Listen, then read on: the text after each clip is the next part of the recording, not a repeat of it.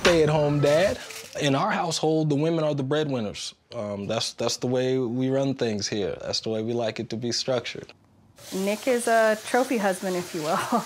We prefer it that way, honestly. Like, I would go crazy if I was at the house all the time, and I pride myself on being a breadwinner. So cringy, right? Like, this relationship is so creepy. And I'm going to tune in because I can only imagine how creepier this relationship gets when they involve another woman into this relationship. And I want to see if she's easily manipulated like these two ladies. Like,